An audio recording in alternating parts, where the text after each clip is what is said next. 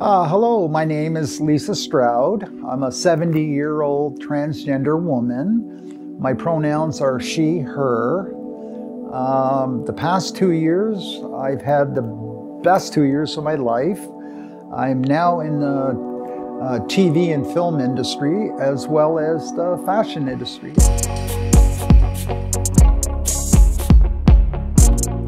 I do fashion shows. Unfortunately, I can't do them anymore because I just became an actor apprentice, so it conflicts with the union. But I'm allowed to do still fashion photography. I'm a very blessed person with the support system I have around me, and I'm basically waiting until my next new movie comes along.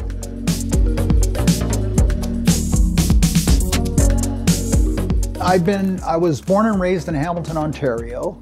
I ended up going to work at one of the biggest steel companies in Hamilton. I worked for Dofasco at the time. I think it's called Marcel Mattel or whatever it is now. I spent 35 years there. Unfortunately, the first 5 years were good. The remaining 30 were hectic. I was verbally abused. They found out who I am, what I am. At the time, there were 17,500 employees when I started. I was on every single bathroom wall throughout the entire company. I was verbally abused, and my vehicle was broken into numerous times. And then in 1998, I had a near-fatal accident. I ended up falling 25 feet off an extension ladder, and I ended up breaking both elbows, wrists, and my knees. I ended up with 16 operations, and I was out of work for 61 months. Once I recovered, I went back to work for a brief, maybe just over a year. They put us in a rehab shop because I couldn't go back to my old job. I was a pipe fitter, gas fitter, steam fitter, plumber. But they put me in this rehab shop, which I really, really liked. We were just repairing tools and whatever. But after the little over a year, the boss got swiped or whatever, and a new boss came in, and he ended up shutting down the shop I was in. They decided to send all the work outside to a company other than Dofasco. So they basically said, go home, don't call us, we'll call you. And then it wasn't long after that, I got a registered letter from Dofasco stating, as of this date, you are now retired. And it freaked me out in the beginning, but I managed. I was doing a lot of plumbing and that on the side, but other than that, I've been retired for like 17 years now, up until the last 2 years with the film and TV industry, which is unbelievable. It's the happiest time I've ever had.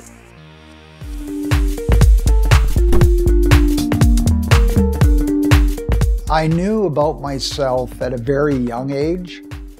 I can go back to when I was 4. I've talked to my sister many times, and she said, no, you were 3. Mom and I caught you in our clothes when you were 3 years old.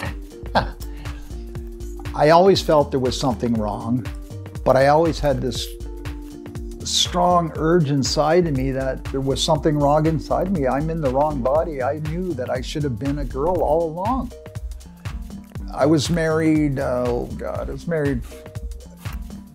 we dated for 3 years, then we were married for almost 10. And then finally I asked my wife at the time for a divorce. And we had a very amicable divorce, very amicable. To this day, after 37 years divorce, my son and her are my best friends and biggest supporters. But right after I got divorced, I actually met the love of my life. His name was Larry. And we hit it off. It was the best relationship I think I had ever been in. And to this day, I miss him. He was totally upfront and honest. He had AIDS. I told him that I want to be Lisa. And there were many a times. He was the maitre d' and manager at the Royal Canada. And like I said, I worked at DeFasco. And I don't know, we met in a gay bar. And this was 1987. And we hit it off. And he just lived around the corner from me. It was great. He wanted to move in right away, and I went, whoa, time out, Larry. No, let's see where things go first. So we sort of dated for a year, and it worked out because we ended up moving in together. But as time went on, I noticed a big change because of his AIDS. And over a long period of time, it went to his brain, actually. And he actually ended up passing away of AIDS. And to this very day, I think about him. I have one thing at home in my apartment that I have just before leaving my apartment. I kiss my hand. Oh, sorry. I miss him, I really do. And every time I'm in Toronto, I always go to the AIDS Memorial because I had his name put up on one of the plaques there. And I just recently saw him because I was in Toronto promoting a PSA that I was just involved in, and it was about dementia of all things. And I had to go talk to him and have another cry. But yeah, I've known about myself all my life.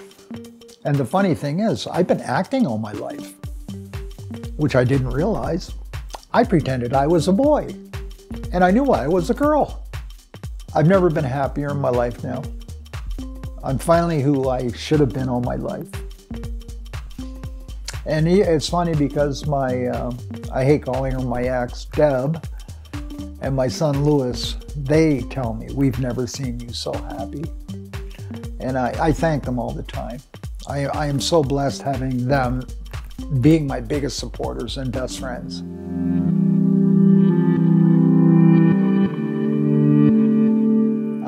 The hardest thing, my son was only, I think he was going on 4 years old when we got divorced. And I was afraid. I think that's one of the reasons I waited so long. I wanted to wait for him to sort of get a little older. But in the meantime, I just remembered, I did start hormones in 1987. I ended up going to the Clark Institute in Toronto, and I met 3 other girls from Hamilton, because every week we'd have to go in for a meeting. I hated the doctor. I hated him. He was an old guy. The younger doctor I liked. But we had to go in every week for a meeting. And at the beginning, there were about 24, 25 of us at the meeting. We were the first group. And I went for almost 5 years. But around the 3rd year mark, I started getting phone calls. I became really close with them. We all did. There were a couple of the girls that had already gone through the surgery. Oh, excuse me. And all of a sudden, I started getting a couple of phone calls through some of the girls. They said, did you hear what happened to so-and-so? And I'd say, no. Did you happen to hear what happened to so-and-so? No, I didn't. Whatever. They said they ended up ending their lives. And then I found out later they lost their job, their kids abandoned them, their families disowned them, and all this stuff. That's when I woke up. I stopped hormones. I took a big step backwards. And what went through my mind, my son was only almost 4 years old, and I didn't want that to happen to me. I mean, Deb, she knew all about me, about my cross-dressing. She didn't know the true feelings inside that I wanted to be Lisa all my life. So I backed off, and I just carried on dressing up. May 23rd, 2007, that's when I was forced to retire. From that day on, I dressed as Lisa full time, except for when I went out with my son. I didn't want to embarrass him and all this stuff. But then as time went on, I waited until 2016. I finally contacted my doctor. And it's really funny because I didn't tell her that I was trans or wanted to change, transition. She said, "You got something to tell me." And she told me, "You're transgender." And I said, "How the heck did you know?" I love my doctor. She's the best thing ever. I keep telling her, please don't leave. I love her that much. She is the best doctor I've ever had. And we have great conversations. And she's been a big help with me.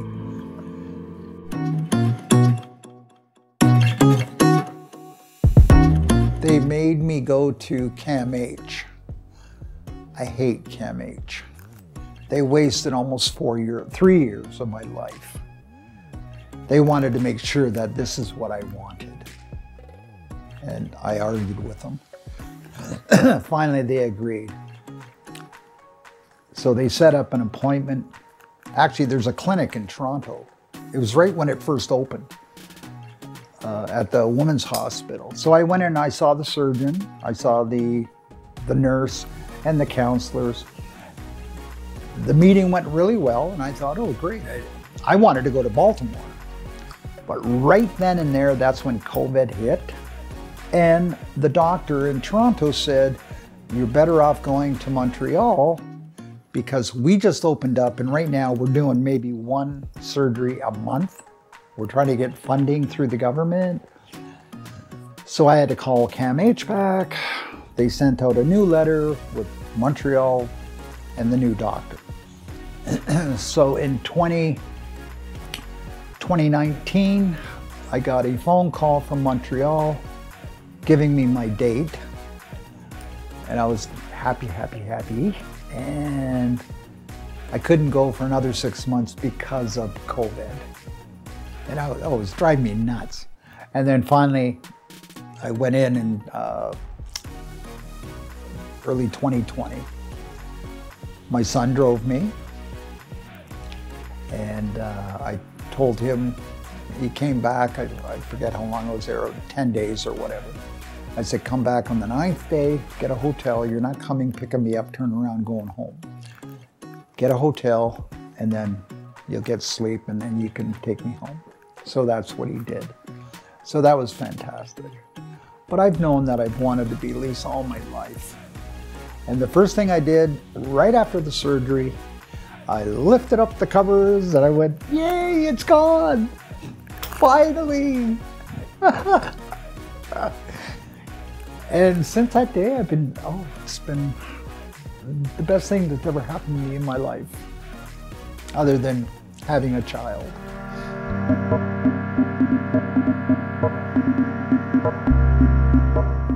So,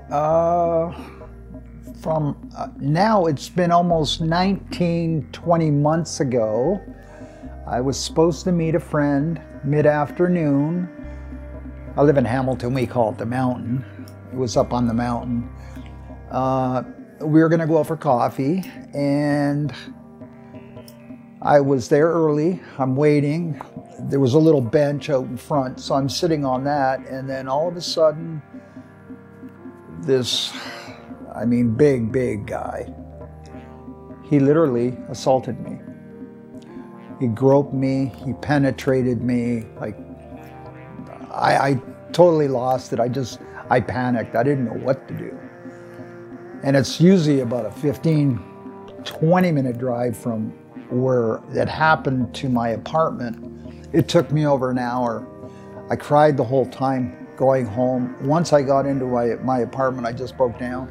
I didn't leave my apartment for 4 months. I didn't say a word to anybody. The only time I went out is if I had a doctor's appointment, or I live right near a Fortino, so I was very cautious just going out in public. And then about every 3 months, I have an appointment with my family doctor. And when I went in, I guess I had that look of distraught. She asked me what happened, and I told her. And she asked me if I told anyone. I said, no, I haven't told her. I haven't told a soul. Long story short, the police were at my apartment. They spent about 3 hours with me, and I was a basket case. And then a detective got a hold of me, and then the Victim Services Police Department got a hold of me. And they did get a partial video of the person, but I haven't heard anything yet. I had to go up to the police station. They showed me pictures, and like I gave a pretty good description, but as of this date, nothing's come of it.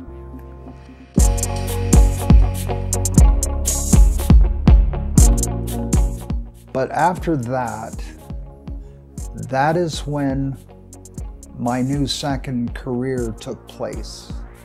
I answered an ad on Facebook looking for extras. And that was about 2 years ago. And then I went, and then all of a sudden I got the bug. I ended up in my first movie. It was called Pink is In. It was a comedy on a dysfunctional woman's prison. Long story short, the person that produced it, who played the main character, is Ruby LaRue. He was my neighbor right across the street, him and his husband.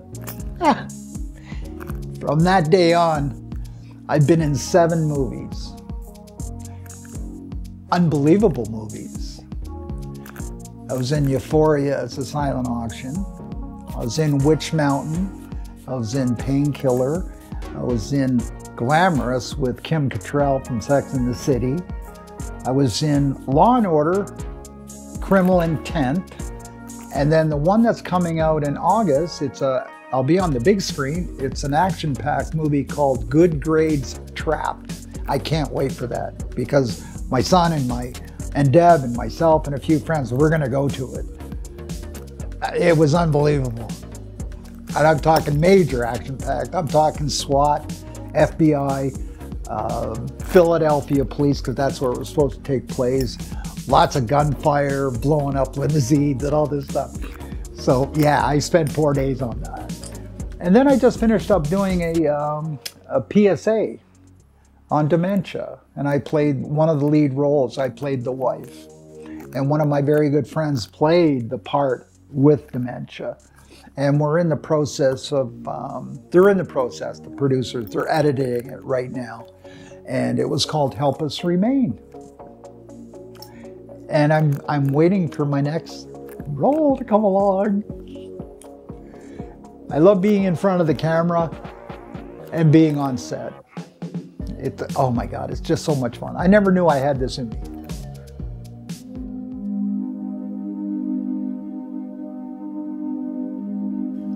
In Hamilton, we used to have like 5 or 6 gay bars, where we only have 1 now. But I mean, there are other establishments that are very gay friendly. They accept us, and it's very good. It's wonderful. But no, I couldn't wait to get home. I mean, I hated having to go to work and dressing up in, work clothes and all this other stuff. I just wanted to come home, become her, and go out. But back then, I had my partner. His schedule was practically the opposite of mine, because he, like I said, he was the maitre d' and the manager at the Vinton's at the Royal Canada. It was upscale restaurant. Like, he went to work in a suit and tie. Oh my God, 6'4", French Canadian. He was a little younger, but oh my God. But there were times when our times together matched. Like, he'd be off or something would come up and we'd be together. If I came home and he could sense that I had a crappy day at work, I'd be sitting on the couch or whatever, he'd just nonchalantly get up, go into the bedroom, put something out on the bed. He'd come out, give me a nudge. He says, go get cleaned up. I'm taking you out. I miss that. I miss that a lot. Or he'd say, I got tickets for the theater. we're going out for dinner, and then the theater. And I'm, oh my God. Those are things I miss. And I really haven't been with anybody since. Nobody.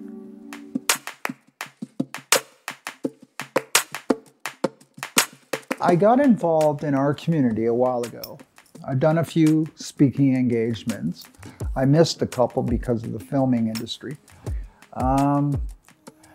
I've been talking to a few younger transgender people that I've met just recently. I'm going to say the last 6 months. I've had coffee with 2 of them. One is super, super shy. She hasn't transitioned yet, but I told her, I said, if you need any advice, if you need any help, please feel free to call me. She's starting to warm up now. I'll call her she. She's not there yet, but I knew she was trans right when I met her.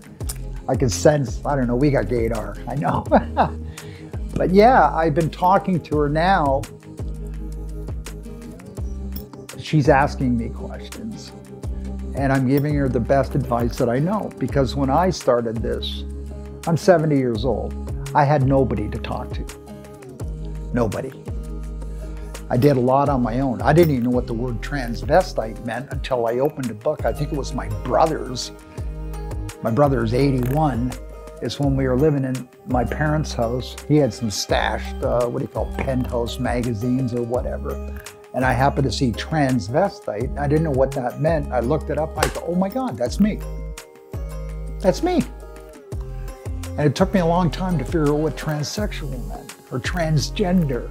And I'm going, oh my God, that is me. I'm trying to help out. I'm trying to pay back or play it forward with the people that are coming up now. All I can say is that I am so blessed. I'm so happy, and I'm hoping that I can help out whoever I can. And I've met some younger group, and a few of them have actually approached me. And they come up and they go, are you transgender? I said, yes. And then all of a sudden, the questions start pouring out. And I said, if I can help you, I can. I said, I know a lot of connections in the city. If you need help, I do.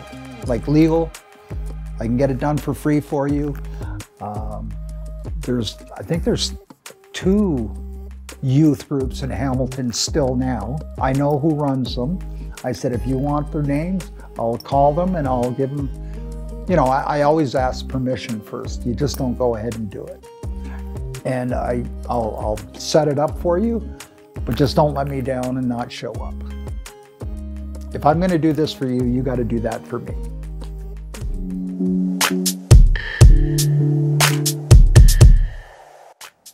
I just wish my voice sounded different. I'm working on it. I did start, my doctor got me involved voice training. I was going to McMaster. I went for like 6, 7 months. COVID hit. I hadn't been back. And I was doing really well, so I got to get back to that. You know, talk through your diaphragm instead of your up here or whatever. I know my voice has changed a bit. A lot of my friends said, oh God, yeah, we can tell. I can't.